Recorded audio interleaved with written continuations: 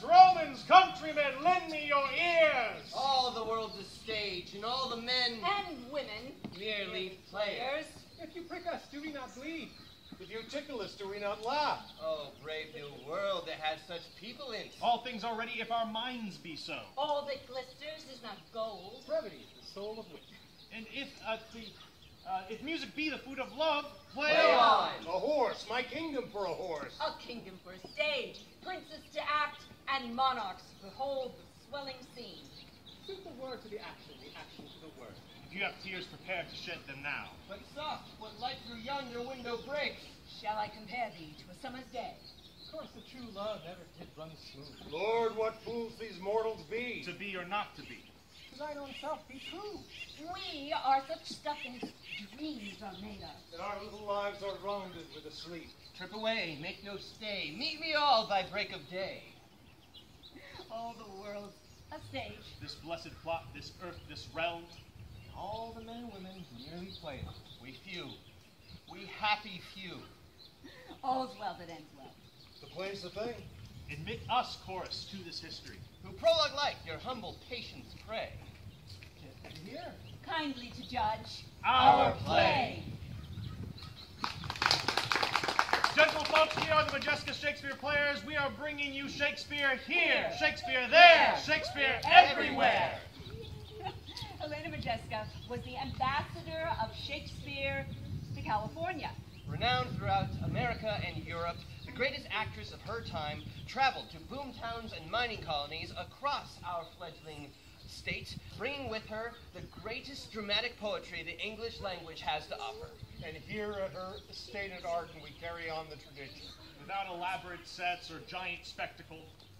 We travel light, because all you really need to bring Shakespeare to an audience are the words. Words, words, words.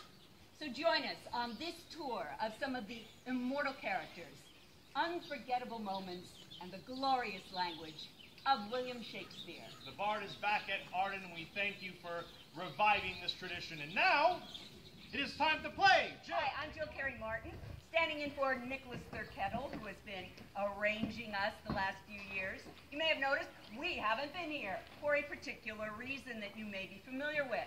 And it just so happens that our fearless leader, Nick Thurkettle, has also fallen ill with COVID.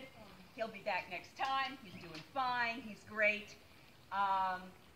Wishing us well from afar.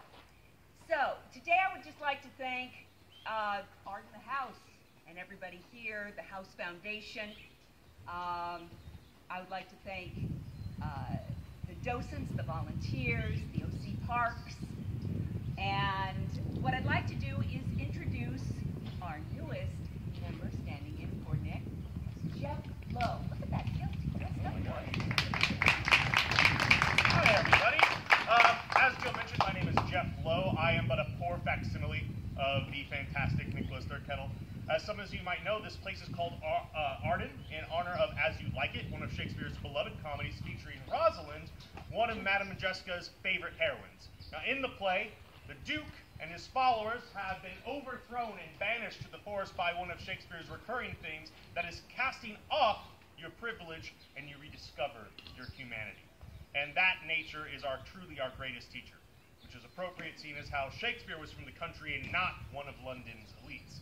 Now, in times of strife, it is a rare privilege to return to our roots. To commune with nature is a natural human desire, because what can speak to truth better than nature, which is always true to herself? May we all find the time to listen to the trees, read the running rivers, and commend our bones to the stones of history, and to find truth in truth. And so I say to you now, my co-mates and brothers in exile, hath not old custom made this life more sweet? Are not the trees more free of peril than the envious court?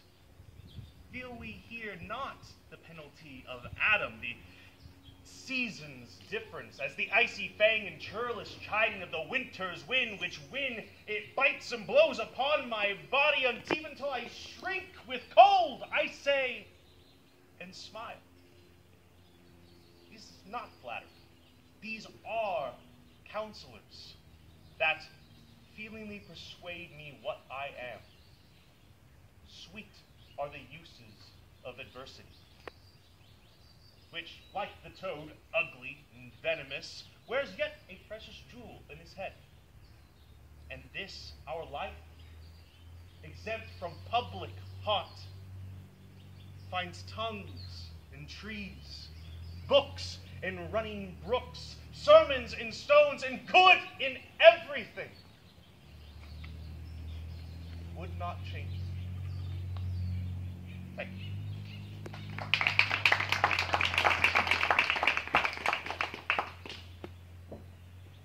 Good morning.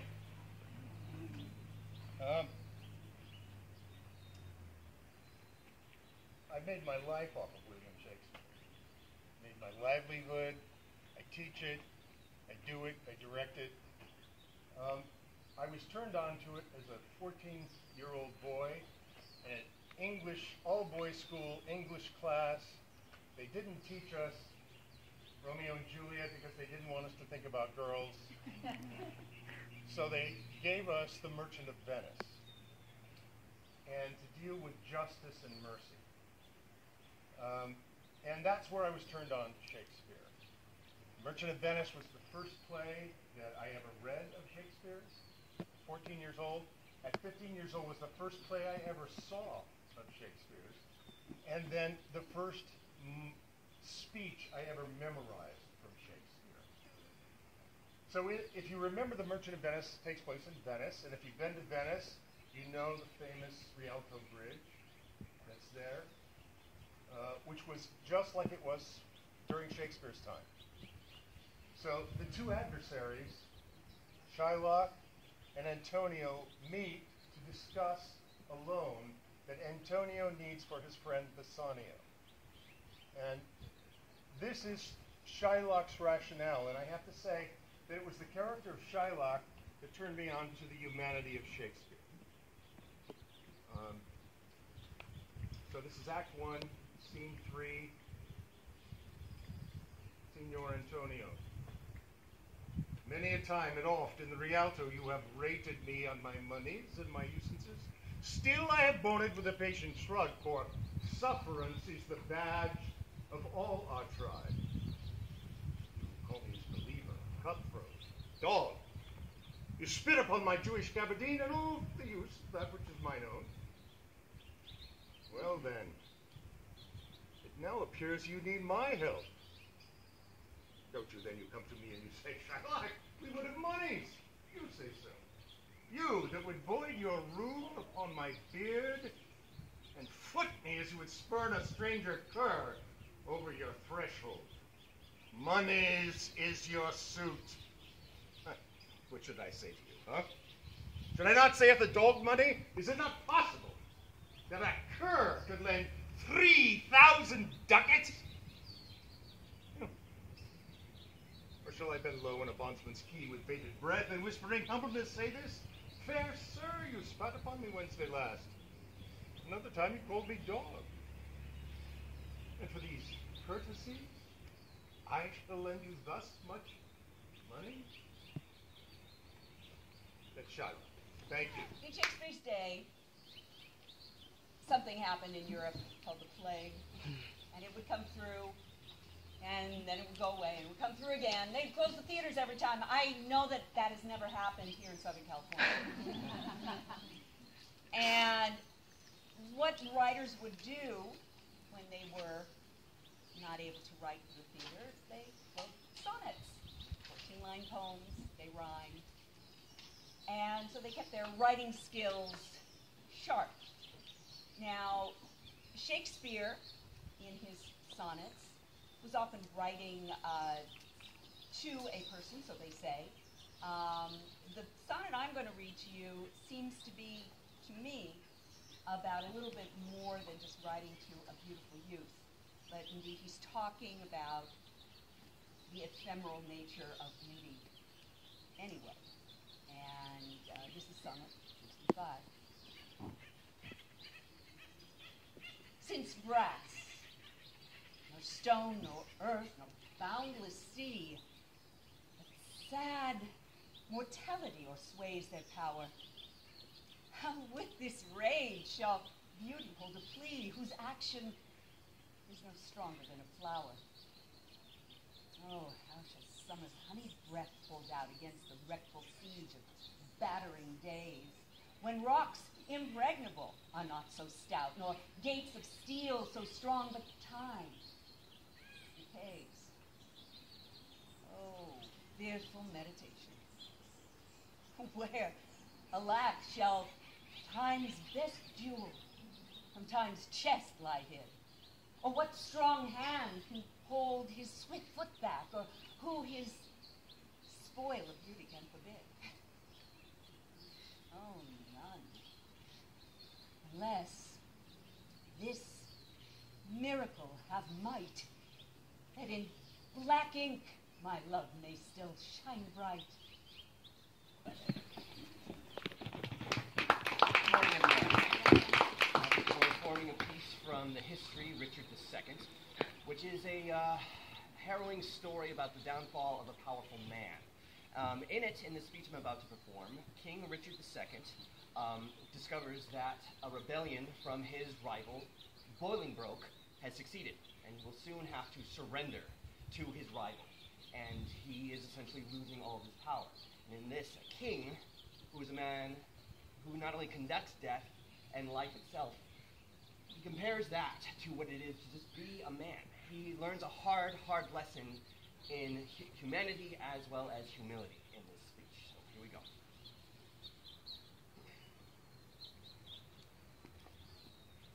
Of comfort no man speak. Let's talk of graves, of worms and epitaphs. Make dust our paper, and with rainy eyes write sorrow in the bosom of the earth. Let's choose executors and talk of wills. But yet not so, for what can we bequeath save our deposed bodies to the ground? Our lives, our lands, and all are boiling brooks. And nothing we can call our own save our deposed bodies to the ground. Nothing we can call our own but death. And that little model of barren earth which serves as paste and cover to our bones. For God's sakes, let's sit upon the ground and tell sad stories of the death of kings. Of some have been deposed, some slain in war, some haunted by the ghosts they have deposed, some poisoned by their wives, some sleeping killed, all murdered. For within the hollow crown which rounds the mortal temples of king keeps death his court, and there the antic sits, scoffing his state and grinning at his pomp, allowing him a breath, a little scene to monarchize. He feared and killed with looks, infusing him with a self and vain conceit, as if this flesh and blood with walls about our lives were brass impregnable. And humored thus, comes at the last with a little pin, breaches his castle wall, and farewell, king. Cover your heads, and mock not flesh and blood with solemn reverence. Throw away respect, tradition, form, and ceremonious duty. For you have mistook me all this while. I live with bread like you. Feel want, taste grief, need friends. Subjected thus, how can you say to me, I am a king? Thank you. You know, I really like this. It's so familiar. Oh, you should know. We read at our wedding. No, I'm kidding. That wasn't So, here we go, 116. Let me not, to the marriage, true minds, admit impediments. Love is not love which alters what it alteration finds, or bends with the remover to remove. Oh no. It is a fixed mark that looks on tempests and is never shaken. It is the star to every wandering bark whose worth's unknown, although his height be taken. Love's not time's fool, though rosy lips and cheeks within his bending sickle's compass come. Love alters not with his brief hours and weeks, but bears it out, even to the edge of doom. If this be error, and upon me proof, I never writ, nor no man ever loved. As well as a wonderful battle of the sexes. And this scene I'm about to perform, Lord Baron, is lamenting how lovesick he is. If any of you have ever felt lovesick, you know, reason and rationality tend to go out the window. And he sees himself as he's a very boastful and egotistical intellectual, so he's wrestling with how could he possibly be in love?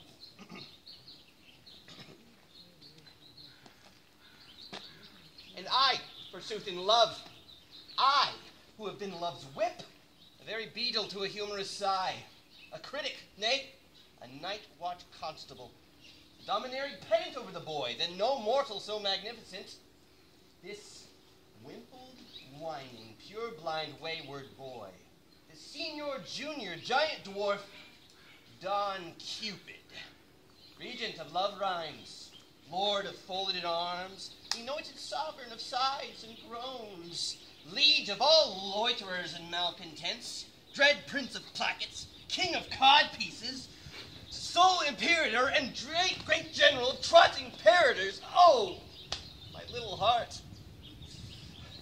And I to wear his colors and stand in his field like a tumbler's hoop. Oh, what?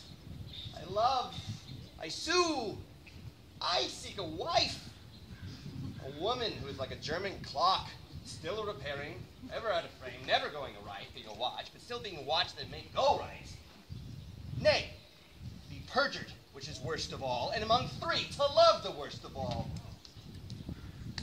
A whitely wanton with a velvet brow and two pitch balls stuck to her face for eyes.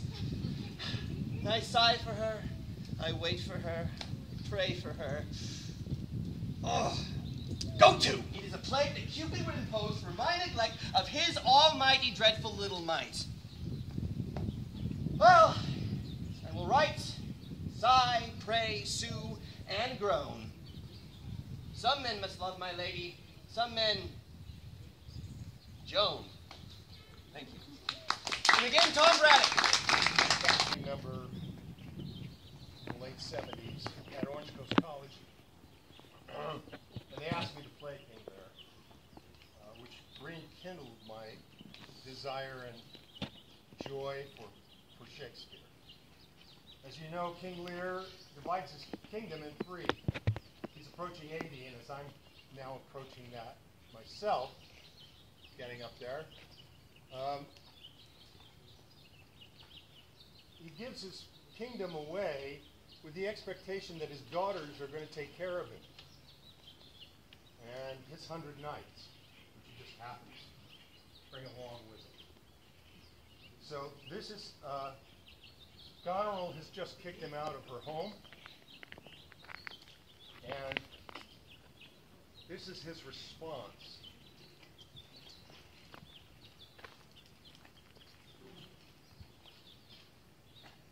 Here, nature! Here, dear goddess, here! To spend thy purpose if thou didst intend to make this creature fruitful. Into her womb convey sterility. Dry up in her the organs of increase, and from her derogate body never spring a babe to honor her. If she must teem, let her child be of spleen, that it may live and be athwart distempered torment to her. Let it stamp wrinkles in her brow of youth, with cadent tears for channels in her cheeks, so that she may feel how sharper than a serpent's tooth it is to have a thankless child. Away! Away! Thank you. Now, The Tempest was the first Shakespeare I got to see way back in Connecticut. They did a Shakespeare festival just outside the city of Stratford. They did a beautiful festival. The theater was very much like the Globe, only I believe it was indoors. I don't remember anymore. It's no longer there. The actual building burned down. Very, very sad. But I did see The Tempest. My grandmother took me, and it was my first Shakespeare. And all I can really recall is that I fell in love with Ariel, who was in some sort of bodysuit, all glittery and beautiful and whatever. But we're going to do a little scene from Act 5, Scene 1. Prospero has been exiled to an island, where he is raising his daughter, Miranda, and seething with vengeance on the people who have put him there. He's been deposed. He was the Duke, he was deposed, and he's taken the opportunity to capture the people who banished him, and wreaking all sorts of havoc, a storm, called the Tempest, and so on, using all the beasts and characters of nature that are upon the island, calling upon all those creatures. And in this scene, he realizes that perhaps vengeance is not the thing that should be embraced, that it's mercy, that it's love. This is the point where Prospero relinquishes his powers. And as I was reading it and trying to learn it, I said to Nick, who chose it for me, that it seems to me a role that really works if you're a woman. And although Helena Modjeska would not have played this role in her day, you are seeing more women take on this kind of role and other roles in Shakespeare, because Shakespeare is talking to humanity, and all these qualities are very human. And what Prospero finds is that mercy is what is most human. So this is Act 5, Scene 1, with Arden.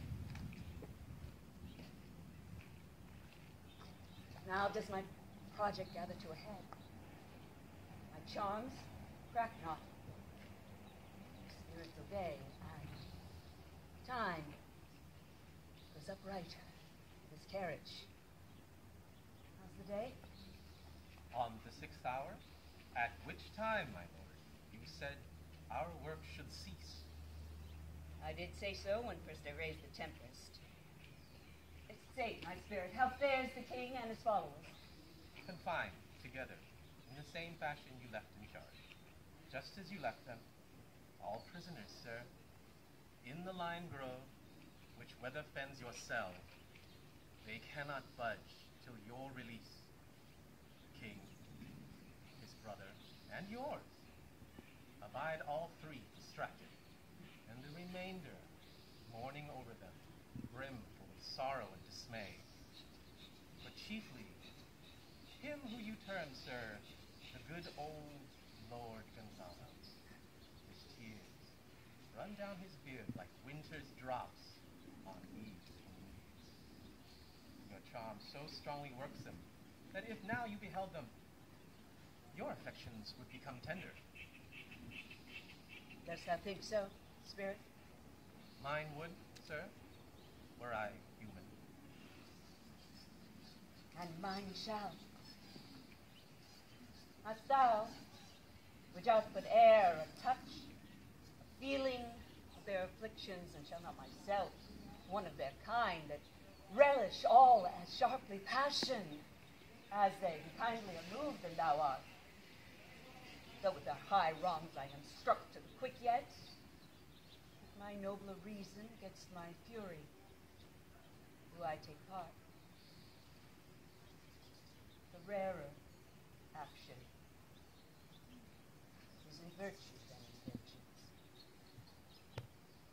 They being penitent, the sole drift of my purpose doth extend not a frown further. Go release them, Ariel. My charms I'll break. Their senses I'll restore. And they shall be content. I'll fetch them, sir.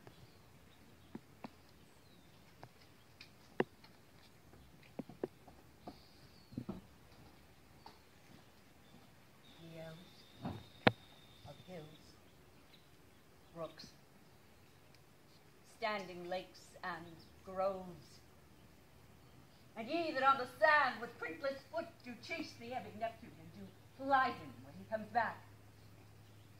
And you, demi-puppets, that by moonshine do the green sour ringlets make, whereof you not fight.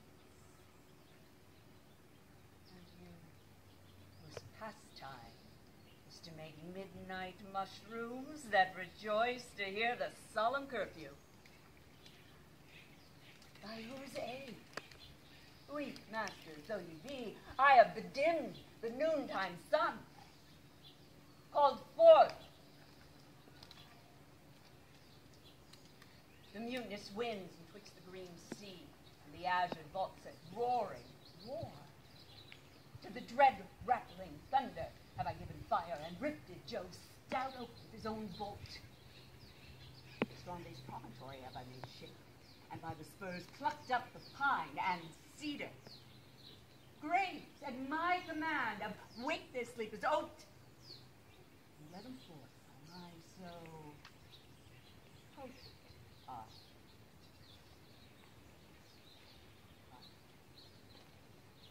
This rough magic I hear abjure.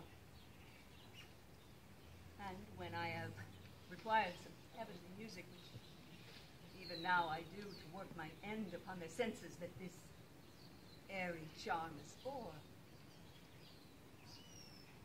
I'll break my staff, bury it certain fathoms in the earth, and deeper than did ever plummet sound out round my book. And I want to thank Nick Thurkettle again for giving me this opportunity. I would like to thank the House Foundation, docents, staff, volunteers, and OC Parks for, that we have a special performance also at Irvine Regional Park on October 1st to celebrate the park's 125th anniversary. Please follow us on Facebook to learn more. Also, if you find yourself in driving distance of Diamond Bar, we have 2 performances left of A Midsummer Night's Dream, directed by our very own Cary Martin. And ask Jill and myself for any more info. We don't bite unless provoked. As for our final piece, Oberon is the king of the fairies and other magical creatures of the wild. A Midsummer Night's Dream, like many Shakespeare comedies, ends with multiple weddings, 3 in fact. And in this special blessing, Oberon appears in the home of Duke Theseus and instructs his creatures to spread magical good fortune to the bedchambers of the newly wedded couples and their children to come, free from abnormalities like being turned into a donkey, right? And with that, we offer our blessing to everyone who has shared with us today in Arden. May you all be blessed by nature, knowledge, art, and then return of live theater. We give this blessing unto you freely, and to my fairies say, now until the break of day, every fairy in this house straight away. And to the best bride bed will we, which by us shall blessed be. And so shall the couples 3 ever in loving be. And the blots of nature's hand shall not upon their issue stand. Never mole, nor hairlip, nor scar, nor mark prodigious, such as are despised in nativity, shall upon their children be.